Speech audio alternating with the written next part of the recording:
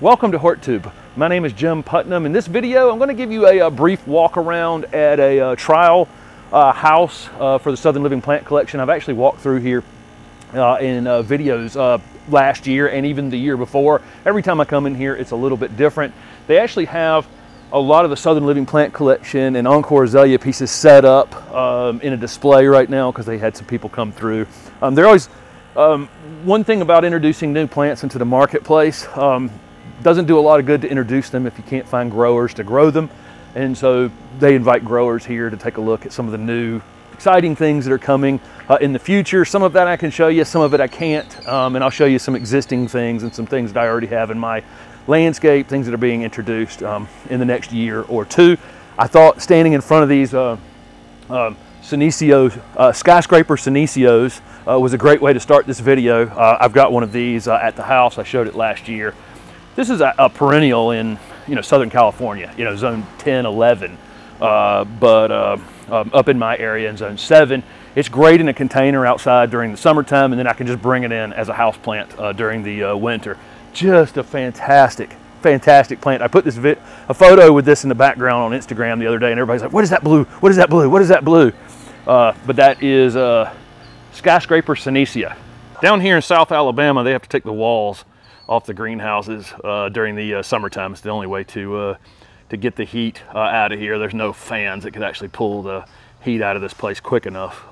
So they just cut the plastic off the sidewalls and they'll put it back up in the late fall down here. This is a Plectranthus, that Mona purple. I've got one of these in the landscape at the house I've shown recently. Thing just blooms all summer long, nonstop. Just a great plant. It's gonna be an annual up that way for me. But who cares? I'm just going to bloom like that for like 8 months. And then, if it gets kind of stretched and leggy, these pots are a little close together, so they're a little tall and kind of stretched. You could go through here and cut all of these in half. Within a week and a half, 2 weeks, they'd be blooming again. There's some purple pixie loropetalum in here. I think they hide some away for cuttings, because the best cuttings on these when they're trying to make new plants is the pieces that are hanging over the edge. So I think these are probably stashed away to make sure there's lots of cuttings available. They have all the agapanthus in here from the collection. I have most of these in my landscape that you'll see during this summer season. This begonia is just out of this world. This thing's definitely coming back home with me. Just look at the foliage on this thing. This one's actually a is zone 7 hardy begonia. So this one's for zone 7 to 9 and a big giant group of them. I definitely want to grab one of these. This will be released in the future. There's a group of soft caress Mahonia right in this spot that have just been cut back. These were in here again. They're in here for cuttings. Make sure that they don't let them all go. And so they came through here and just cut the tops off of all of these, and I'll show them to you back where I started on the other side. These are those cuttings stuck into trays that are rooting out. So these are plants for the future, but they can have that crop in this greenhouse and then come through and cut them off and stick them in the trays and root them out for future plants.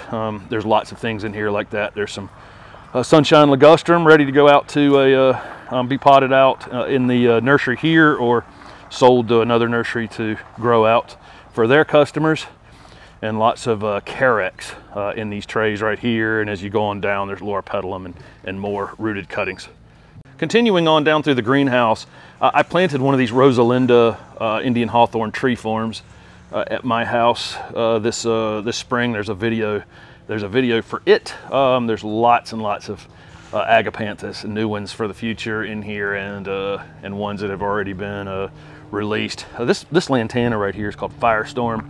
I have to have one of these. It's 8A hardy, and I'm in 7B, but I'm close to downtown Raleigh in kind of an asphalt jungle. I think this one would be a perennial for me, so I'm going to give it a try for sure. There's some Tacoma behind it. This is another one of those things that just blooms and blooms and blooms all summer long. They've got Tacoma and Techomeria. And again, this is another one of those. This is kind of a a tropical perennial, so or a dry area, warm winter area. Let's call it. So in California, you know, and Florida, those things are going to be perennials. Up in my area, they're going to be treated as annuals, but they never stop blooming the entire summer. So for me, definitely worth it. Moving over to the next row, lots of just trial pieces back here, where there's a block of 10 and 20 of lots of different things, just trying out to see how they perform. They'll trial them in all kinds of different ways. They're in here in the containers. They're out there in a bed in the field. They're in the ground. You know, lots of different ways to go about trialing these plants, making sure that they are hardy in various ways, not just as container plants in a nursery, but also in the landscape as well. And I'm going to skip down here to where all these tables are for the Southern Living Plant Collection pieces and show you a few things that are upcoming. I'm going to briefly walk down these two rows where they've set up these displays, show you some things that are coming. Most of these things you've seen in videos that I've done in the past. If something looks particularly good that you've seen before, I'll stop and talk about it. Otherwise, you know, these are videos that I've shot in the past, but it's intermingled with things that are coming soon. I've skipped, I'm sure I'm going to get questions on what the yellow grass was back that way, or white grass. These are Lomandra. There's a couple different Lomandra in the Southern Living Plant Collection. I've got one of these in a container in my front yard, and it actually survived the winter in a container. I was literally leaving it in the container to die because I just figured it would. And I had a mild enough winter that it actually survived. It's a Zone 8 perennial. You guys have seen all the gardenias in the collection. These are Diamond Spire that were new this year. I know we've covered those pretty thoroughly. All the variegated Abelia. This is Miss Lemon. The variegated Clara. I have Juliet in the ground at my house. This is Romeo right here next to it. All the conifers I've covered. The Dragon Prince Cryptomeria and you know, the other pieces that Nightlight Chamaecyparis that's on the table right there. I just turned into a topiary in a video. But there's a new, they have a new gold mop cypress named cultivar that's coming that's supposed to be very, very heat tolerant. Right here, I don't even know what the name of this one's going to be yet, but it's so pretty excited to grab a hold of one of those and see how it holds up in the south. You know, through the summertime, keeping its gold color. Over on this area right here, this is a new super compact Japanese holly. I think they're going to call this one a mini touch. So after soft touch, but a more compact version of that. And you can see how boxwood like that plant is. I think this is another Buddy Lee introduction. I've talked about, I put in a variegated Lonicera nidea in my landscape recently, and I said there's 3 new varieties coming from the Southern Living Plant Collection pretty soon. I don't know the names of these or what they're going to call them, but you see how this one has this beautiful purple new growth on it. That thing is absolutely fantastic. Look how perfect these little evergreen mounds are. Very, very little maintenance to do on this plant. This is going to be a great low growing boxwood replacement or a Japanese holly replacement. This one looks to me like it's going to grow like Helleri holly type growth, but really tight, compact habit.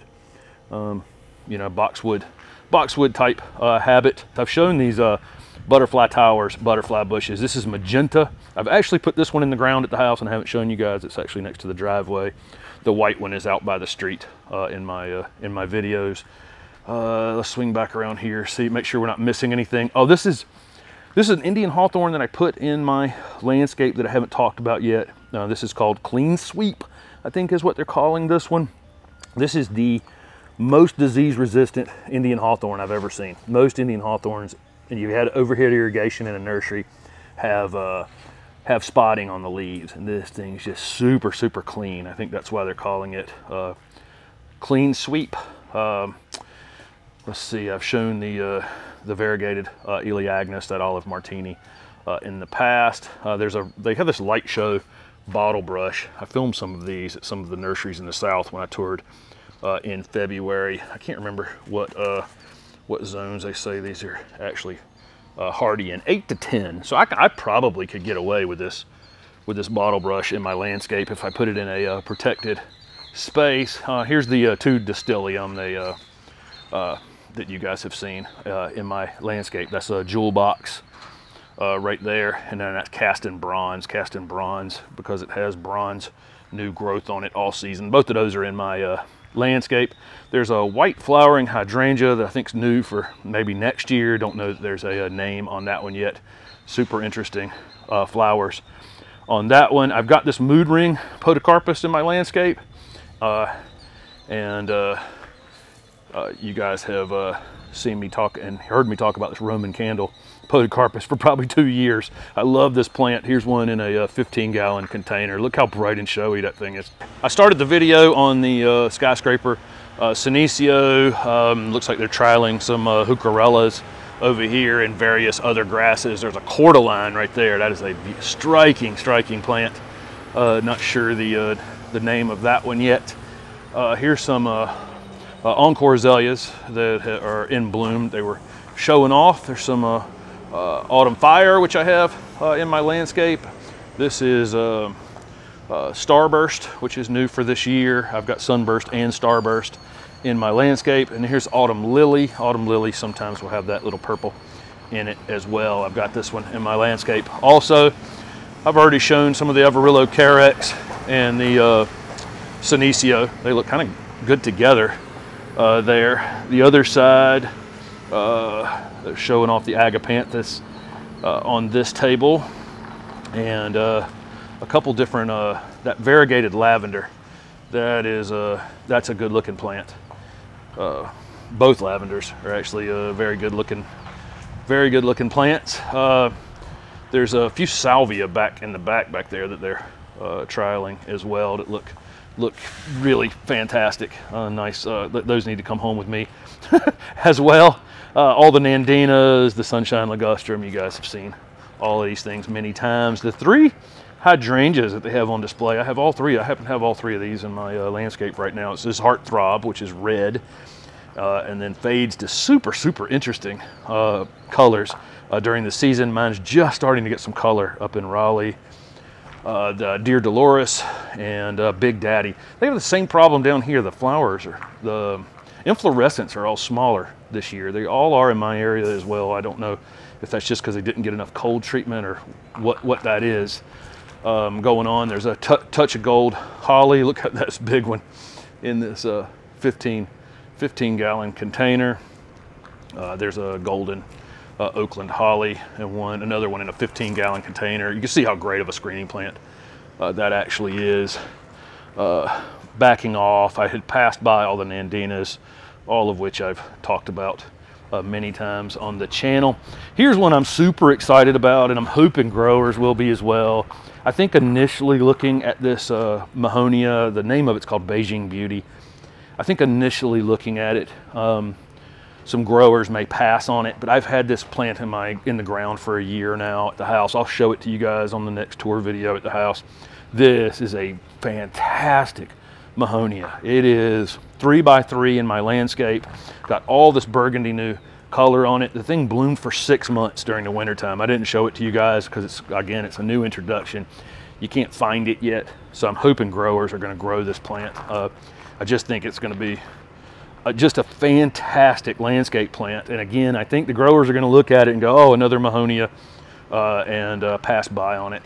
Kind of easy to do when you're trying to figure out the things you're going to grow in a nursery, to pass up sometimes on probably some things that are pretty good. But again, I didn't think I was going to be impressed by a new Mahonia, but that's a fantastic landscape plant. Coming back here, here's that cordyline. Look at the color, the intense color in that cordyline. We'd use this as an annual in a container up in my area. It could be brought in the winter, I guess, and saved, but down south, it can be a perennial. Mojo Pittosporum, I have 3 of these in the backyard. Here's another Pittosporum that they're releasing that has white new growth. It's starting to green up now, but the growth initially earlier in the season is white. It's going to be a big grower. A lot of Pittosporum are, but this one, it's covered in white when it's new growth in the spring and early summer.